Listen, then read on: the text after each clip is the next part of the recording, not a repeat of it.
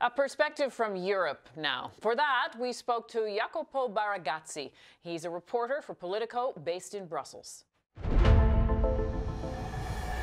First, tell me how you would describe Europe's view of what we're seeing in Britain now over Brexit. If it was a football match, it would be a 1-1, meaning that the EU has given in on some things, while the UK has also made concessions.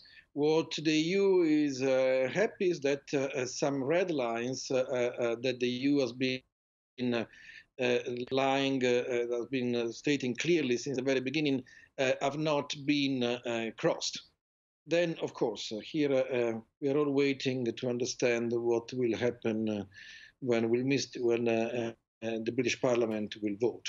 But the EU's stated position is that this was the only deal possible, which is probably quite predictable in any negotiation. You're never going to say there's something else coming, right? But if the UK Parliament rejects the deal, do you think further negotiation actually is possible? Let me answer you with the way a senior diplomat answered me a few days ago. He told me, Jacopo, yes, we can change the font. That's what we can change. So there is no further negotiation? No, no. I mean, the two negotiators have really exhausted any kind of possibility. And the only thing that could change if the EU decides to change its red lines. When you say red lines, like, yes. For example, you know, the four freedoms on which the single market is built, the unity of the single market, the fact that there cannot be a deal only on goods but not on services, as London was asking for. You probably remember that's last summer. And that, for example, was considered here in Brussels as something impossible, because it would have allowed London to compete unfairly on services. And this is one of the red lines, and is not going to change. What can change is that London can say, okay, we don't want this deal anymore. We want to go for a deal like the one Norway has with the EU. Norway, as you mentioned, has been talked about. What does a Norway deal look like? Oh, basically that the UK can stay in the single market, but in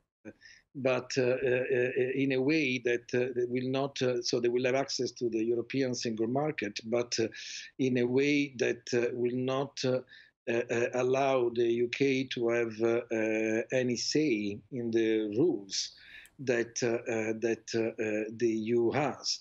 So you become basically, again, a rule taker. A year ago, if we were having this conversation, we would have also been talking about the possibility of other countries wanting to leave the EU. Is that still being talked about, given what we've watched in Britain over the past months? No, meaning the Front National in France, for example, they was talking about leaving the Eurozone, not leaving the EU. They realized after the defeat against Emmanuel Macron that that was not the right argument to use. Then it was the time of my own country, Italy, where the new populist government seems to have flirted with the idea of leaving the Eurozone. Technically, if you leave the Eurozone, you have to leave also the EU. The two things come together.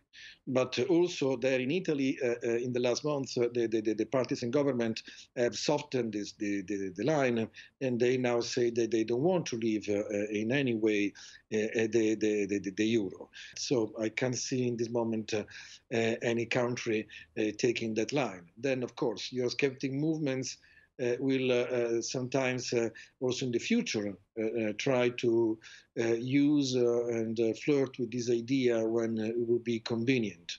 But I can't see in this moment anyone taking it seriously. Thank you very much for your insight on this. Thank you.